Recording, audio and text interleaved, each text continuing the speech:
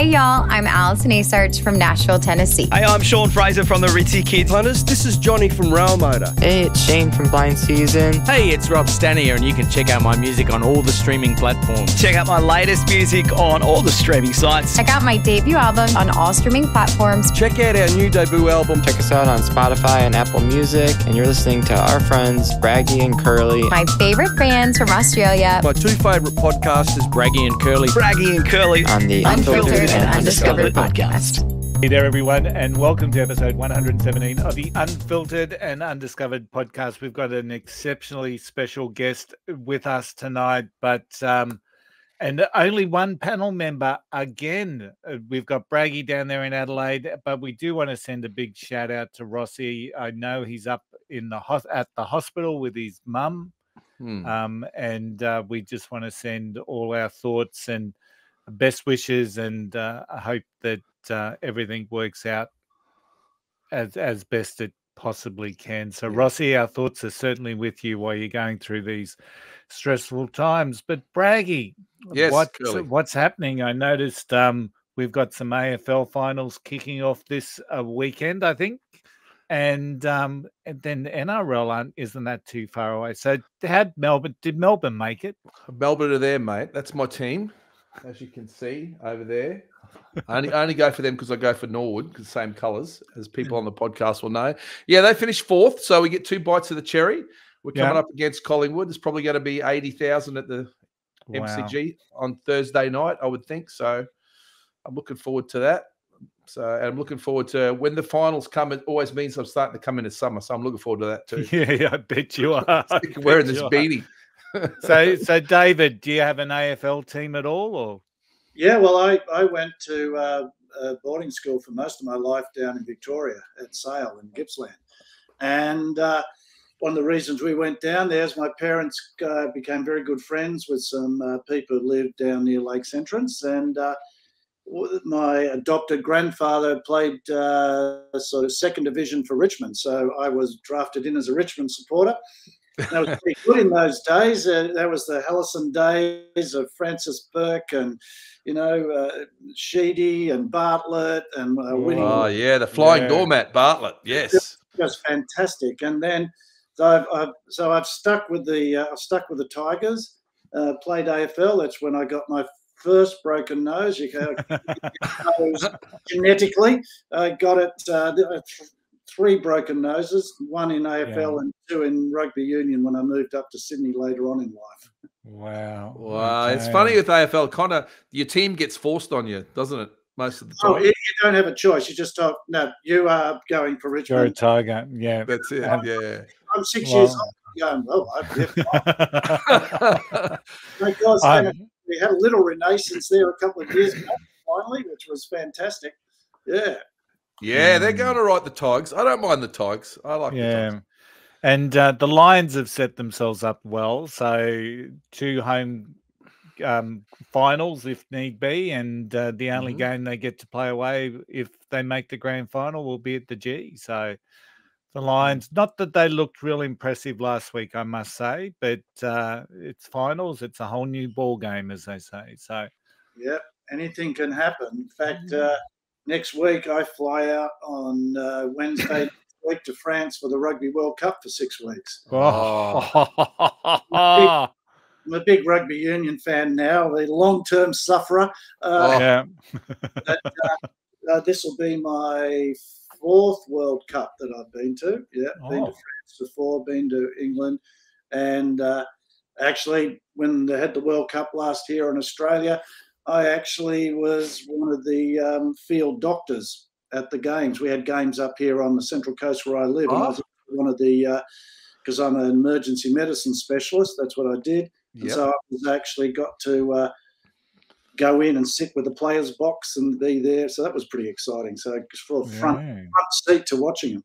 So, Dave, then are we going to be in for more pain, or is there going to be some miraculous well, I'm always an optimist. And, I mean, look, he's made it pretty clear. He's decided to just build a team for the future, and we're not going to make the finals. None of it. We didn't even expect to. But to be fair, we weren't really going anywhere. You know, we were sort of at that stage where we had good players, but, you know, the Michael Hoopers and Quaid and all those guys, but we still weren't getting the results. So I think he sort of thought, look, short-term pain for long-term gain, and I think we'll get to through the quarters, but I don't think after that. And I'm in, you know, You never know.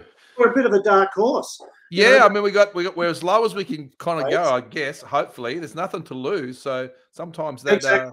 Just got to go for it. You know, play without fear and just go for it. Yeah. yeah. Well, before we turn this podcast into a rugby union podcast, we do have a little bit of news there, Braggy, don't you? We've got yes, a good friend of the podcast, one of the first people we ever had on, Sean Fraser from the Ritzy Kids, tied the knot on the weekend. Yeah. So congratulations to him. Sean. Yeah.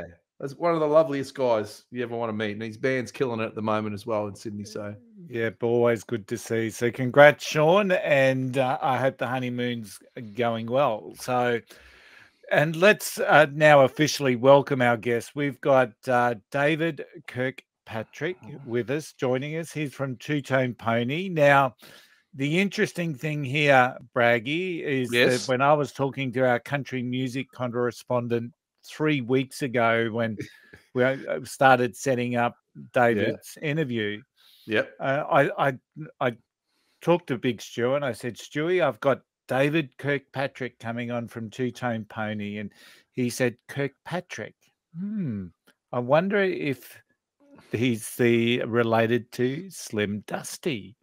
And at that stage, I had no idea. And I said, well, I'll have to find out. Anyway, I'll leave it up to you, Braggy. What's the question? Well, I normally ask Dave how people how they get into music, you know, whether their parents are into music or stuff. So I'm just going to forget that one.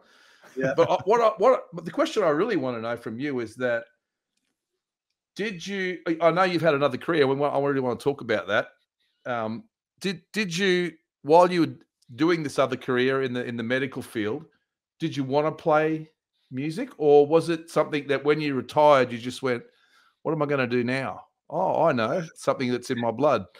Yeah, no, I've always played music. I've loved music, and I've always been in bands. My first band I was in started in year 11 when I was at school. By that stage I was in school at Sydney, and the mate that I started that band with, we both continued right through university. We played in bands, and we were a sort of a rock band, cover band, and we played all the western suburb pubs and the pretty rough areas. We had a residency at Greystanes Hotel, which was a well-known Bandidos and Comanches gang headquarters. In fact, there was another one where they used to have an open mic night, and I can't remember if he was the head of the Comanches or the Bandidos, and then we had to be the backing band for the open mic, and every Friday, whenever we did it, this guy would get up and sing Bob Dylan songs, and we just played behind him. And surprisingly, he won every week too. So, so to answer your question a bit more, I did. I mean, I went through medicine, finished with that band.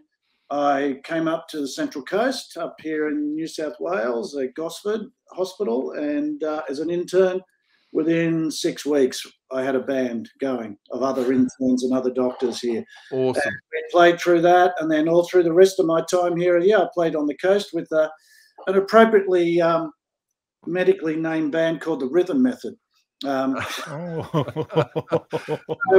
It didn't work because we used to get new members all the time. But anyway,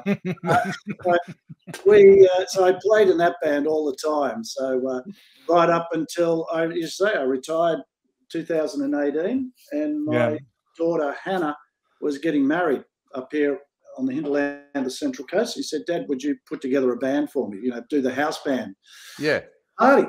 And said, I want a country rock band. And I said, oh, great, good. I'm just finishing work. I can concentrate on this. And we had such a great time that I said to the blokes who were playing with me, I said, I really want to continue this, but I don't want to be a cover band anymore. I want to try to write my own stuff for the first time. And And that's really the challenge I put out to. There was another songwriter in the band, Ian Rhodes, and since then, that's where we've gone in the last 4 years. Yeah, so that just goes to show that, Curly, that doesn't matter where, what you've got in your background or, who your parents are, you still got to pay your dues, like playing for command shows or whatever. You've still got to, you've still got to do the hard yards. You got to do the hard yards, all right. That's it. Yeah, look, it's. I mean, obviously, I just grew up in music. I was actually born on the road. My parents were on tour. My mother was pregnant with me. Her mother had come up. She got to Rockhampton in Queensland and thought, no, better not go on any further. So we stayed in Rockhampton. The show moved on to Cairns. A couple of days later, I was born in Rockhampton. Yeah. A week later, Mum, I and my nan got on a train full of Italian cane cutters and went from Rocky up to Cairns. And the next 6.5 years, I lived in a caravan. Yeah. Wow. The good news about that is that you're obviously born a Queenslander, Dave. So yes, yeah, that's the other thing. We didn't talk about state of origin, did we? But well, we're all on the same boat there, Dave, because I was born in Townsville, so I know North Queensland very well, and Cairns. I lived in Cairns for a bit, and I know a lot of those Italian cane cutters. Yeah. So around this moment, at about this time of the episode, I reckon our country music correspondent, Big Stew's strutting around saying, I got it right. And yes, Stewie, David is the son of Slim Dusty and Joy McKean. So he would be loving the fact that he picked that. But well done. Yes. So what brought you? Let's talk a little bit about the medicine career. What took you down that path? Why was that of it where you wanted to focus? And well, yeah, I actually always wanted to be a vet, and I actually did straight from school. I actually went into a year of vet science at Sydney Uni, and then I was playing in a band. And so I made a career choice based on the fact that if I did vet, I thought I'd probably want to do large animal practice, go out to the country more, but I really want to continue playing in this band. So if I do medicine, I can probably stay more in a urban area, and I'll get more chance to play music. So actually, music informed my choice of career in that sense. I mean, I thought, okay, I can go across and try medicine, and then I really liked it and found my way in it. And again, the band was instrumental in how I ended up in Gosford, because we were playing 3 to 4 nights a week, in my last couple of years. We're getting quite successful. And I kept saying, I've got to stop. I've got to stop. I've got my final exams coming up. I've got to spend some time studying. Anyway, I stopped too late, had to do supplementary exam for my final exam, which meant I didn't get a choice of where I got sent as an intern. And so they said, we've just started sending interns up to Gosford Hospital. You're going. So I went. I said, right, I've been up here once in my life. And yeah, that was it. Started at Gosford Hospital. It was a smaller hospital then. It was one of those places where everyone knew everyone. Everyone went out, socialised. The doctors, the nurses, the ambulance officers, the physios. Everyone got together. One sort of band of people. It was a really fantastic atmosphere. And of course, as I said, we started a band up here within 6 weeks. So we were doing house parties all the time, and I just loved the Central Coast. And of course, I then met my wife Jane in that end of that first year, and we just stayed on the Central Coast, lived here ever since. Is there anything you could take? I just find it really interesting, because most of the guys I play in the band with are far from being like doctors in the way they think. So I just wonder if there's anything you can take from your training in the medical career into a band. So you must be a very organized band, I would think. You're right. We are a very organized band, because, as I said, the bloke I was talking about that I started my band with in year 11, when I started this band, I did some demos, and he wasn't in that original house band, and he does keyboards and Hammond organ. And I sent him down some demos, and he loved it. So he came up and joined it. So full circle for both of us. Now he's playing in the band, and he went off into career as a specialist dental surgeon, doing implant surgery. One of the first ones in Australia. So yes, we have a very organised band. I have my brother-in-law, Greg Richardson, is the drummer. We've never played together before this, and we always, talked about music. Now, Greg is an audio engineer and was a studio manager for ABC and CBS Radio in Sydney. That's handy. We've got our technical advisor there. We've got, and then Graham Puglisi on bass and Ian Rhodes on guitar and multiple instruments, and they're both from the Central Coast in bands with me. So we look, it's well known that the left right side of the brain, that there's a lot. It's not unusual for a lot of doctors to be quite creative in being in artists or musicians or writers. Art and science, which I'll put the medical fraternity in, is very similar in terms of the use of the brain. I would think. Here's me talking to a doctor saying that, but that's what I would think. You're absolutely right, because I was a emergency medicine specialist, so I used to run the emergency departments, and it's people would be saying, this and that about a test. I say, but what do you think? What's your gut feeling about the patient? Do you think that test really suits? What do you think? Throw away everything that you've got here because of one test. And so there is an art to it. I couldn't believe it today. I just came off the 18th hole at golf, right? Walking across the road back to the clubhouse. I didn't have a bad day, so that was all right. And my wife was playing as well. She'd just come off, and I see the ambulance over there, and she's standing beside the ambulance, beckoning me over. So anyway, oh shit, I haven't seen a patient for 4 years. Anyway, it was all okay, but it all sort of comes back to you, and it's amazing. You went over, and the paramedics are there, and they look up, and they go, "Oh, hi, Dave. How are you?" Yeah, so that's oh yeah, what have you been up to recently? So we're in the back of the ambulance talking about my band while I'm checking. Awesome. Oh, that's cool. Braggy, the timer went off, so it's time for Braggy's Who Am I?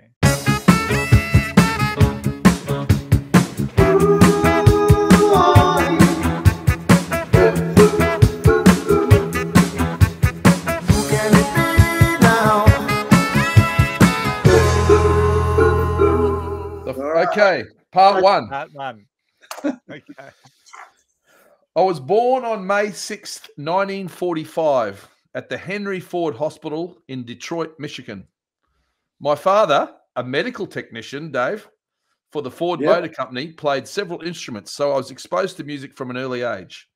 I was also exposed to frequent arguments between my parents that disturbed the neighborhood at night. In 1956, when I was 10, my father abandoned the family and moved to California. Consequently, my family soon lost our middle-class status and struggled financially.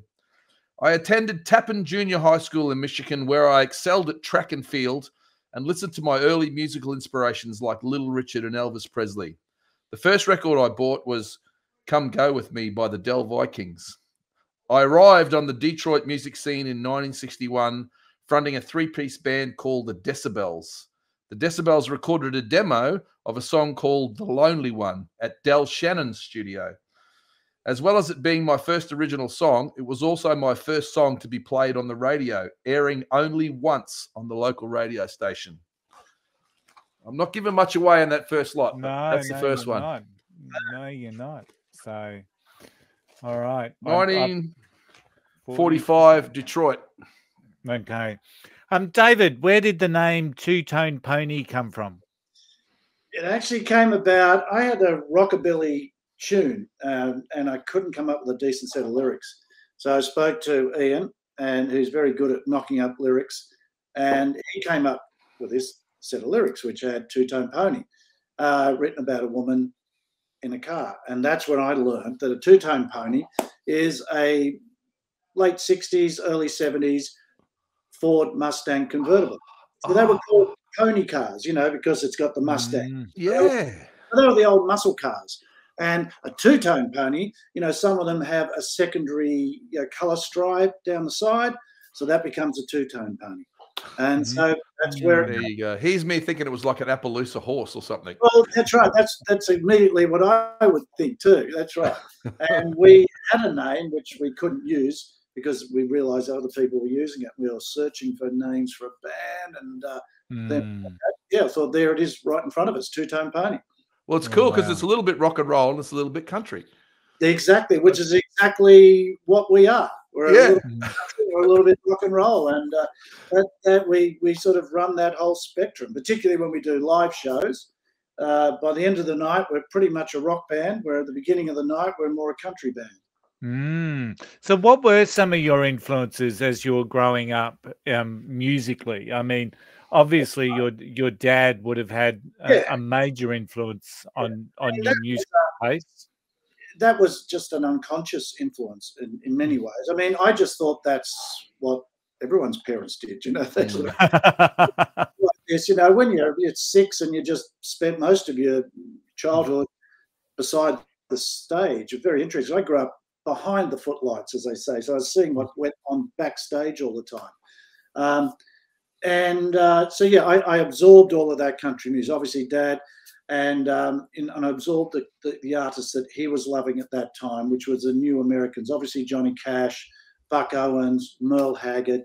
But then later on, he got right into the outlaw scene. He loved Waylon Jennings and Willie and some of the really out there sort of guys.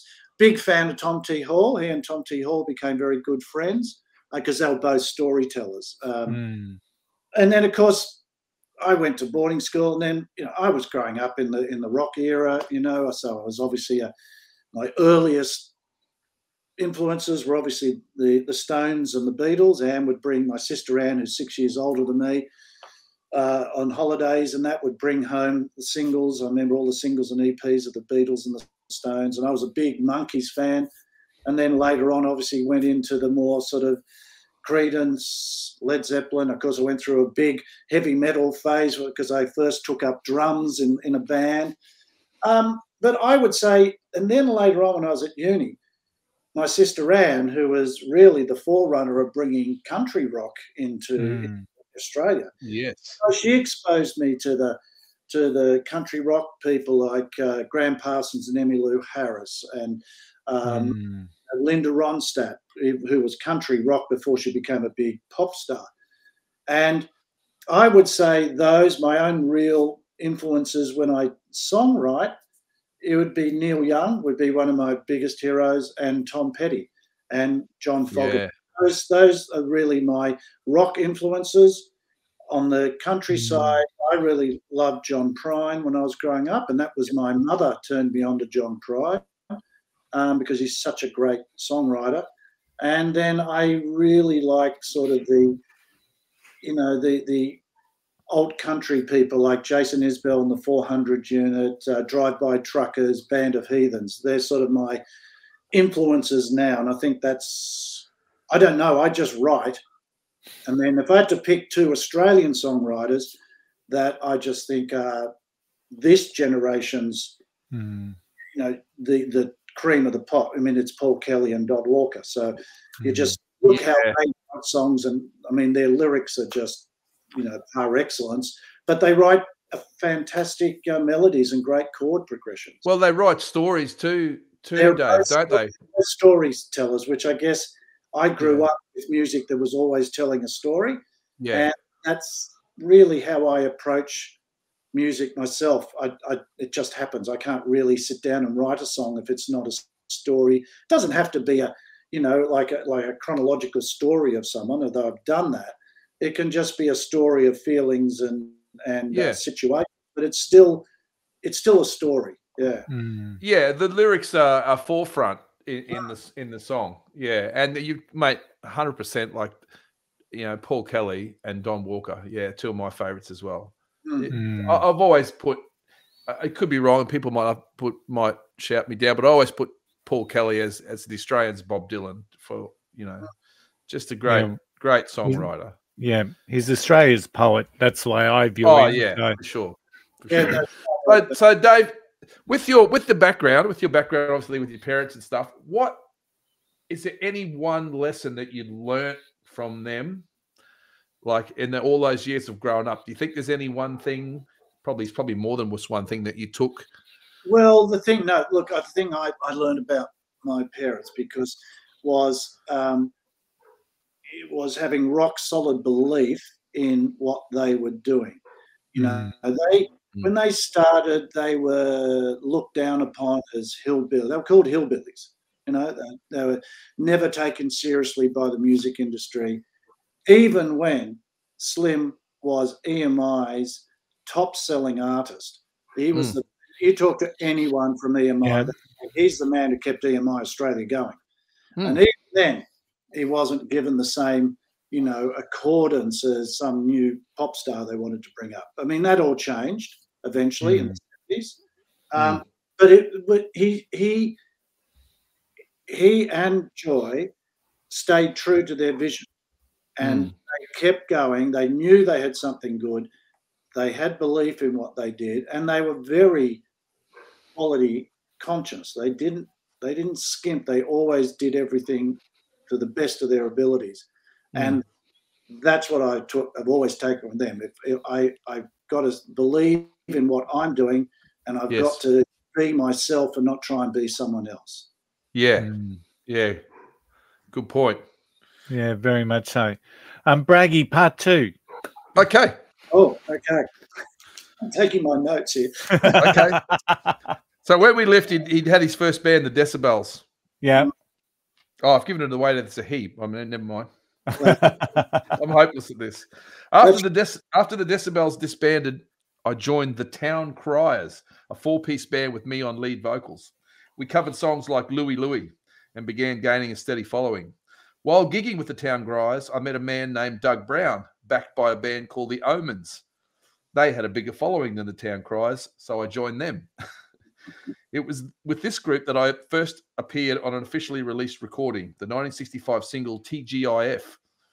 While with the Omens, I met my longtime manager, Edward Punch Andrews. I began writing for other acts that Punch was managing. I was asked to write a song for another local band, the Underdogs, who recently had a hit with a song called Man in the Glass. I wrote a song called East Side Story, which ultimately proved to be a failure for the Underdogs. So I left the Omens and recorded it myself. It became my first big Detroit hit and led to a recording contract with Cameo Parkway Records.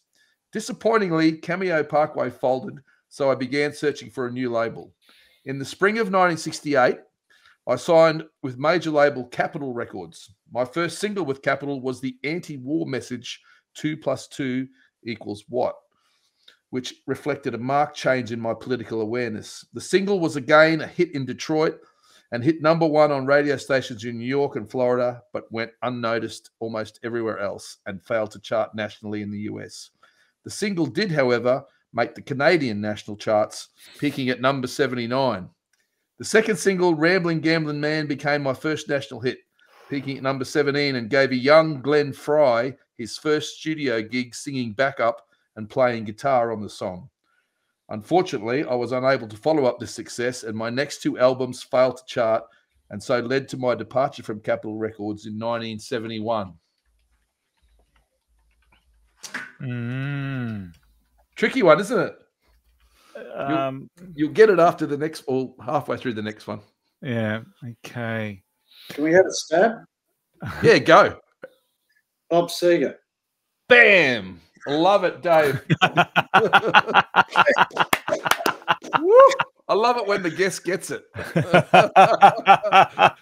Bob Seger. So I'm just going to finish it now, Curly. Yeah, right? yeah, go for it. What gave it away, Dave? Was it Glenn Frey? Glenn Frey. Yeah. I mean, because I was trying to see which way we were going, we soul or we whatever, but getting to that time. Yeah. And then, went to Glenn Frey. I thought, Detroit, Michigan. That's So he got the ask from Capitol Records. Undeterred, I continued to write and tour, playing with many musicians who went on to bigger and better things. In 73, I released the album Back in 72, which included the songs Turn the Page, that became a hit for John English in Australia, and Rosalie, which became a hit for Thin Lizzy in England. I didn't know he wrote Rosalie. Yeah. But the album still only managed to reach 188 on the US charts. In 74, I put together what would become my most renowned backing band and returned to Capitol Records, releasing the album Beautiful Loser. The single Catmandu was featured in the 1985 movie Mask, starring Cher. Then in 76, I finally achieved my commercial breakthrough, recording the album Night Moves, with the title track reaching number 4 in the Billboard pop charts. Known for my great live performances with the Silver Bullet Band and for mega hits Old Time Rock and Roll, Hollywood Nights, and Heartache Tonight, which I co-wrote with Glenn Frey for the Eagles, which I didn't know either. Yeah, wow. Excellent. That's I would have got it with those last 2 or 3 Night clues. Moves. Yeah. So David, let's talk about the reason why you're here. You've got some recorded music out there. So is this the first time you've actually recorded music and had it available?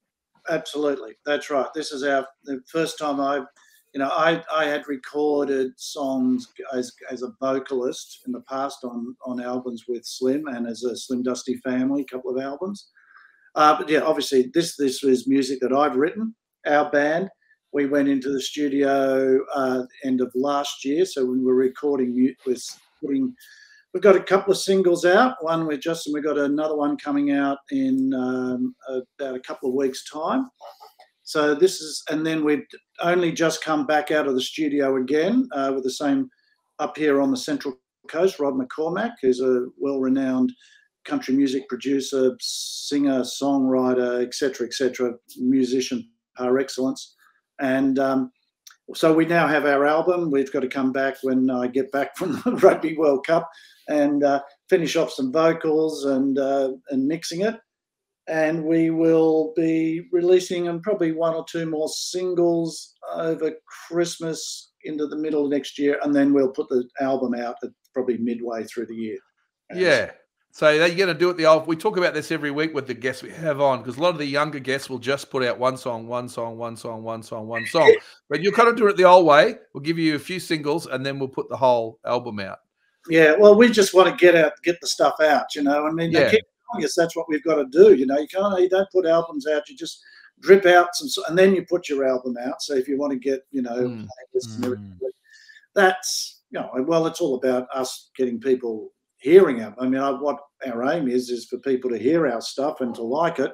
But we do have a concept of putting a good album out, having a body of work that shows people more than just what one single does. And if they listen to that, they'll see there's a whole gamut of what we do, from acoustic right through to full-on electric. So I'm very excited about getting those sort of, album tracks are different to single tracks. And we really do have some album tracks that we think people are going to love, but they're not a track that you're going to put out as a single. They're the ones that actually go really well when we play live. These tracks that people love. That's what I'm really looking forward to, and getting, hopefully then that leads us to getting a few more gigs next year in some of the festivals, which is what we're aiming for. Yeah, absolutely. So I really love Stormy Weather, Dave. I love the clip. Yes, I love the film clip. That's just up here on the hinterland from the Central Coast, little place called Mangrove Mountain. So there's a whole community up there. They're all market gardeners, and there's this bloke up there, Ryan, who was a guy in the ticket box in the video. Yeah, and he was born and bred up there, and he puts on concerts to keep all these local old community halls going. So this beautiful, wooden, high ceilings, great acoustics. Yeah. And he'd actually done a gig up there for him, a benefit gig. And I was thinking of Stormy Weather, and I need something bit of colour. What would happen? It's an upbeat song. It's a dance song, and it goes back again to my daughter's wedding. Because when the wedding, my wife Jane said to me, "I want to be able to dance better." So we went and took rock and roll dance lessons, right? Yeah. Not that it made me a better dancer, unfortunately. No, that was my next question. You just stole my next question. Right. And so I'm thinking, I know if we're up on the stage looking down, I said, oh, wouldn't it be cool? Because I knew the people at this, some of the people there were competition dancers. So I rang up Rena from the dance studio and said, do you reckon, there'd be some couples who'd be interested? Well, they were all interested. So we got, we had 8 couples. They came up in all the gear. They even, two of them turned up in beautiful vintage hot rods, which is one of the ones you see them driving. Yeah. So it was really fun, a really fun day.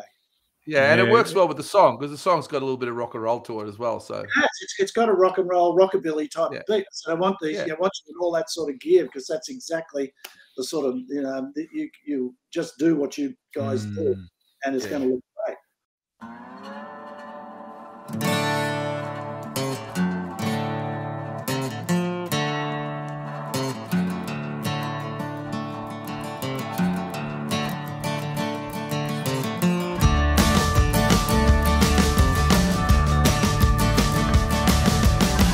And me could be good together.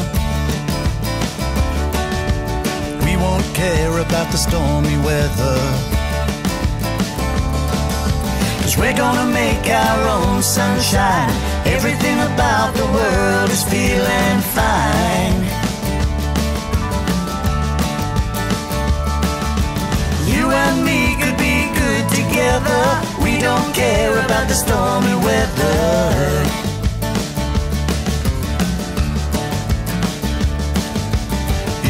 Rain and it could pour.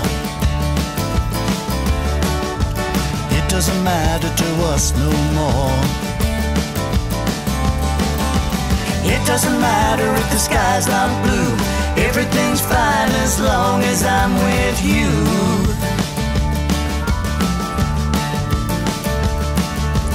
You and me could be good together. We won't care about the stormy weather.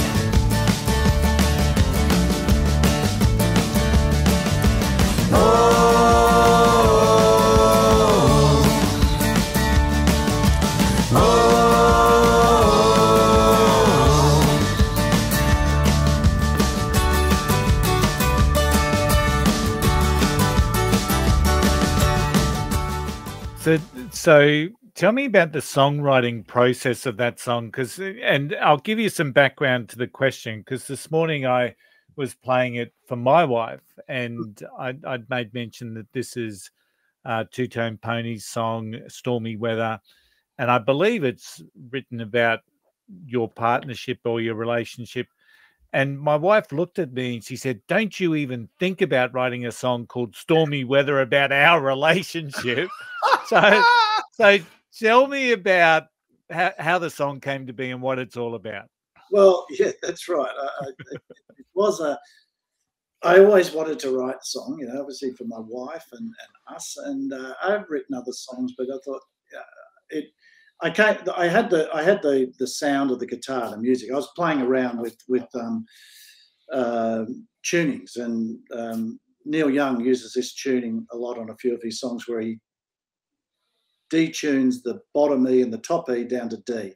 Yes. So it gives that ringing drone. It's called double D drop tuning. So I thought, trying this is nice, and I've came up with a chord pattern, and then it's just started humming away and getting an idea for a melody. And I don't know, this is what often happens with me. I'm just there playing, and a line or two just pops into my head. And that's those opening lines of "You and I could be good together.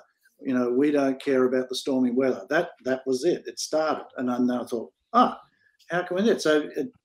So I built the song around the fact that, if you're lucky enough, like I am, to have found a life partner that we're still together after 40 odd years, and you're going to face stormy weather. All relationships have up and downs, but it's not just about the relationship. It's about life's going to throw life throws stuff at you, all the time.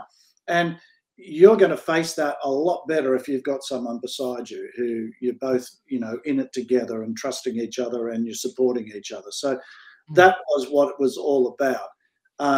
But mind you, I got the same look when I came to Jane and said, "I've written a song about it." It's stormy weather. And I got exactly the same. What? I had to do a lot of rapid explanation, That's great. That's great. When's your writing time? Well, I ask this question a lot too, Dave. Is there any particular time? Like for me, it's always the mornings. I always feel much more focused in the mornings. It can be anywhere? Any time of really. Okay. It tends to happen in bursts. It depends on what's happening in my life, how much time I've got, whether I'm stressed with other things. I need to be a bit relaxed. Although sometimes I do. I mean, I've got a little music room downstairs, and I'm always just drop in there and I'll pick up a guitar. And actually, that's my way of relaxing if I am stressed. Look, I've written songs at 10 o'clock in the morning. I've written songs at 10 o'clock at night. I don't have a particular time. Although when I go back to finish off the songs, that would usually be during the day. Because I often get about 75% comes to me pretty quickly. Yes. Particularly for the lyrics, I've got to go back and work on those because I don't want to just have a last throwaway verse. I really want it to all gel and hold together. And I'll often go back and rewrite, and I'll put a demo down for the band, and then I'll often, I'll chop a verse out here, and I'll change those words. Sometimes I swelch it around because when I play it to them, I said, it actually narrative runs better if I'd move verse 3 to 2, etc.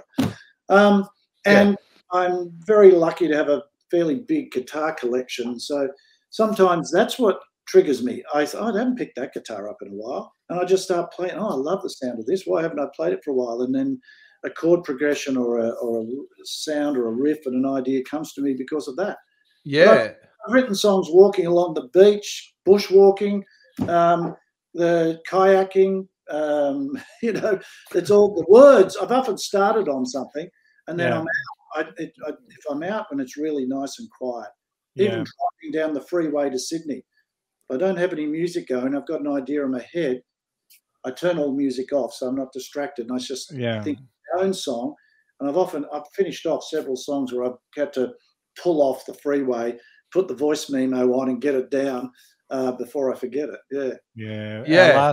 Our last guest, David, Sammy Palinkas, actually finished a song in the golf buggy on the golf course. Yeah. So have you ever finished a song on the golf course or started a song? No, I'm far too stressed on the golf course. No, but what's interesting though is that I think movement has a lot to do with it. That I think about it. I think moving, because the song does move. There's a rhythm obviously to it. I find myself, if I'm walking, I get that rhythm, and I can hear the words come or whatever the music goes. It's the same whether you're driving or in the golf cart. I hadn't really thought about the movement, but maybe that's it because, you grew up on the road, Dave, so. Well, that's right, yeah. I had a lot of time in cars. I crossed the Nullarbor about, I think, 3 times before I was, Wow. Yeah, wow. Incredible. So you do have another song out. It's called A Life Well Lived. So this was the first release.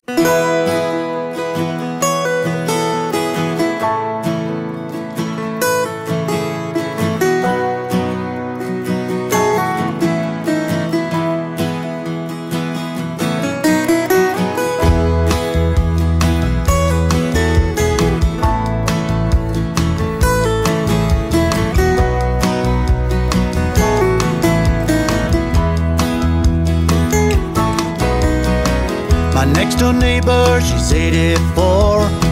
She's done it all and seen a whole lot more. All part of a life well lived. I help her carrying her groceries. We sit and talk over cups of tea. All about a life well lived.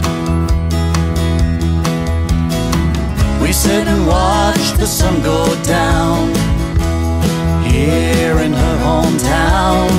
This is the place she wants to be, with her friends and family.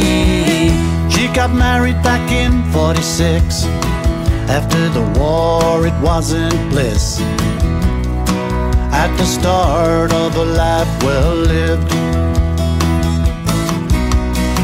She wasn't rich, but never poor. Her home always had an open door. Hey, welcome to a life well lived.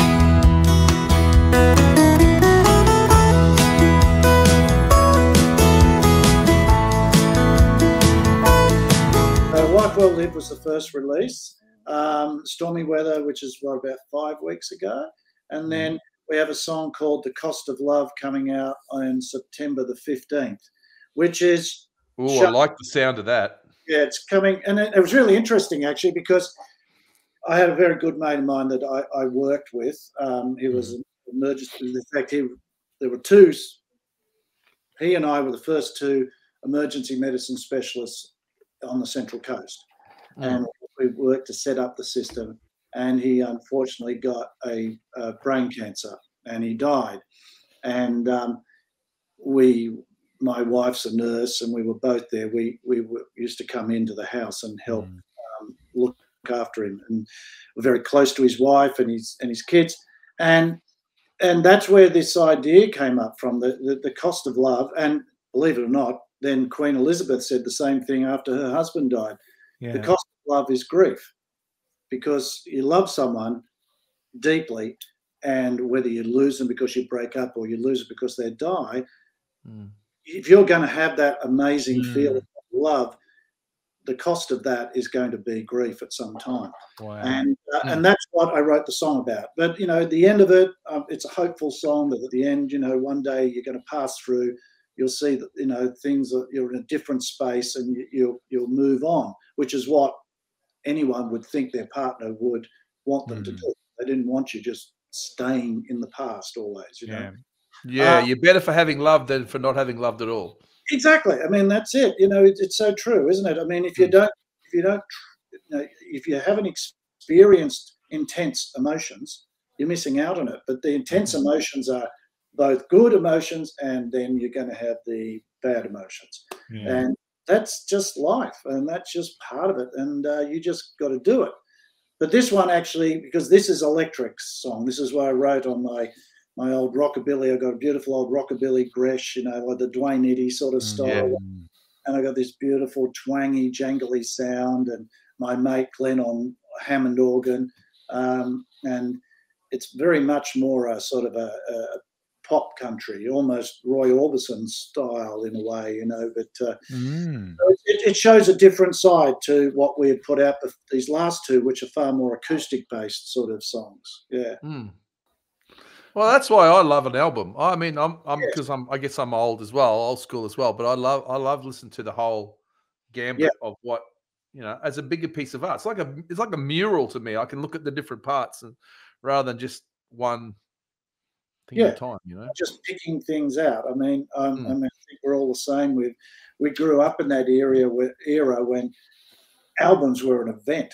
You waited, and you got that album. You looked over the LP cover, you read everything on the back. I was a complete. I still do that. I still do. Yeah, that's right.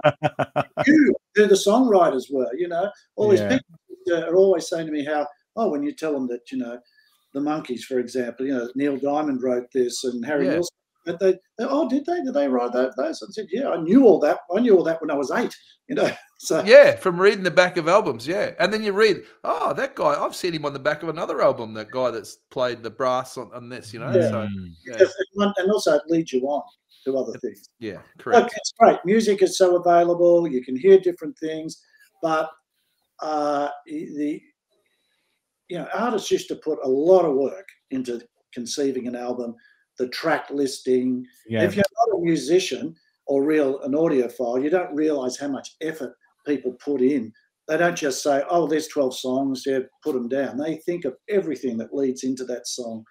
And if you think back on your favorite albums, if you say this song, you can tell on a Beatles album what the next song is. Or what it doesn't have to be just Beatles. Any really good album that you love, the song comes next. It flows. It flows, and often we had Braggy dissect a Bruce Springsteen album, and the stories that the album takes you through, the journey of the stories, it was just amazing. So, there's another standout artist of his generation, because it's the same thing. He wrote stories about his life in New Jersey, the streets, the houses, the people, and it actually flows through all the time. Yeah, very much so. So, a couple of things to look forward to then. We've got the new song coming out, and then that's leading into an album. So that's pretty exciting. Yeah, and we're hoping that next year that leads us into a couple of the, particularly country music festivals. There's a hell of a lot of them around Australia. So we'd like to get our toe into a few of them. Yeah, absolutely. Yeah, there's a lot more little festivals now too, isn't there? There is. It's great. It's just popping up everywhere. In Texas, Queensland's got a new one. Here on the Central Coast, there's quite a few popping up. Up and down the coast, down in Tassie, all those sort of places. People are really enjoying getting back to festivals, and they really appreciate local ones too. Yes. Yeah. It's funny you mentioned festivals. I was talking to my good friend Roy Casino down there in Victoria. It was his birthday today. So, of course, we conversing through Facebook. Yeah. He's back playing music, which is a real positive in my eyes. And he's playing the Patchy Wallach Music Festival. And he said it's possibly the cheapest in the world at $50 a ticket. So, and it actually doesn't look too bad. It's the Patchy Wallach Music Festival. I'm presuming that's near a place called Patchy Wallach. So I don't know, but yeah. But yeah, it looks pretty cool. It's just $50 a ticket. It's out in the country somewhere, and it's just awesome. So October 20th to the 22nd. So for any location, I better look at location. The festival takes place in the main street of Patchy Wallach, based around the Patchy Wallach Hotel. I'm gonna have to look it up. I'm gonna have to look that up too. I've got no idea where that is. That name sounds amazing. What a country we live in, where you could just there's a festival somewhere we don't know where it is. Yeah, excellent. So, David, we will include your music in the Unfiltered and Undiscovered playlist that we have on Spotify. We're about that 16-hour mark. So every music we talk about on the show goes into that playlist. So hopefully that'll pick you up one or two new followers. If you do like the music, which we edit into the show, please go and follow the boys. That two-tone, boys, I'll call them boys, the Two-Tone Pony Band. Yeah. And how are you finding Facebook? So... well, I've had to delve into it after years of my, poo-pooing my wife using Facebook, and now she says, "Oh, now I can't get you off it." I run the band Facebook and the band Instagram, and we TikTok. You got TikTok, Dave? No, we haven't gone to TikTok. I haven't gone to TikTok. I don't know about that. Fair enough. My daughter warned me off TikTok, so don't do TikTok, please. Fair enough. So yeah, we're on those, and we've got our own website. We've got our own YouTube channel. So we're doing it. We're getting it out there. We're being part of it. We're trying to keep up. People know. Yeah, no, let's go. I checked out the YouTube channel today, and it's funny you said. I was looking at all your guitars. Every time I saw you play, you had a couple of nice acoustics. So when you said you got an extensive guitar collection, I thought, there we go. Yeah. And if Rossi was here, he would have picked up on that as well, because he actually works for Fender, Rossi. So does it? Yes. Well, I got a couple of nice Fenders. Nice Telly, nice 67 Telly special. Beautiful ones, beautiful guitar. Yeah, and I know Rossi was looking forward to the interview today with you. He sent us a message earlier in the day. He said a lot of my very good mates toured with Slim in the 80s. They loved him, and he was very good to them. And Rossi's the celebrity roadie. He roadied with so many of the Aussie independent bands of that era. But of course, he's got this widespread knowledge and understanding of the music industry. So it's he always looks at it from that road crew perspective, and loves artists that look after their road crew. So. Yeah, well, it's very important, isn't it? So, I mean, you should learn very quickly that you're in the hands of the road crew. Yeah, that's it. Yeah, very much so. So, David, I'll make sure all your links are in the show notes. It's been an absolute pleasure having you on the show this evening. And as I've said before, if anyone loves the music that Two Tone Pony are putting out, It's I really enjoy Stormy Weather. You'll love the film clip. There's a lot of nostalgia and just a lot of fun in that film clip. So make sure you get out there and you follow them and you listen to their music. And as per always, if you've enjoyed the episode, please like and subscribe. Leave a review. We're on YouTube, Facebook, and TikTok. We've also got the website at unfilteredandundiscovered.com. All of our music we talk about, we put into our playlist on Spotify, and lyrics from that playlist this week comes from the very own host of this show, Tave Bragg. Oh, no. It's a Life Rail Motor, and it's really fitting based on what we've been talking about. And the lyrics are, it's a life, it's the only one. You've got to learn how to live, learn how to have a little fun. It's a life, and it's so small. You've got to figure out how the hell we're going to do it all. Great lyrics, great band, Rail Motor. Thanks so much, David, for sharing the show with us. And to everyone else, we will see you all again next week. Bye for now. Thanks very much, guys. Good on you.